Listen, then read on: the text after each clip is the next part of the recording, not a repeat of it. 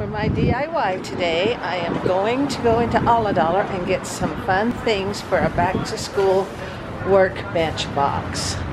So let's go in here and find some fun stuff. Hey, there's all kinds of fun things. So you can get some pencils and get some colored pencils and get some pens and some markers, glue sticks and scissors, rulers.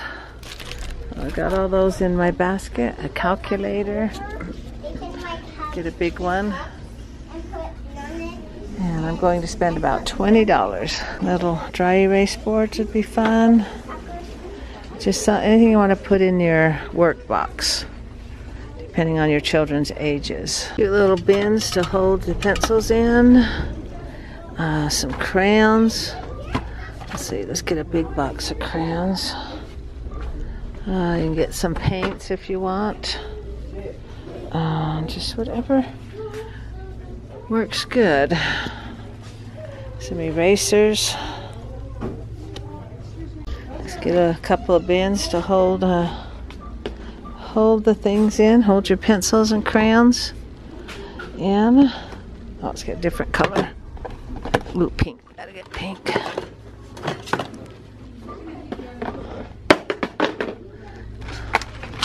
This one you get 2 scissors for $1. It's a slide rule and circle maker. Anything the kids need for work, for their schoolwork. There's some cute little things to tote them in.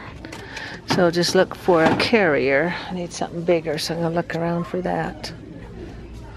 And here's a cute little tote. Got the handles. The handles would be very useful, but all these look more like laundry bins, so I don't want those. Okay, got a couple of bins and papers and stuff, about $20 worth there. Okay, I'm home from the store and I spent $20, and look at all the fun stuff. $25 I spent with tax and everything. And I got these cute little bins. I wanted ones deep enough with a handle. And we'll just load these up. Calculator, markers, rulers, slide rule. Rulers over here. What is this called? Oh, protractor.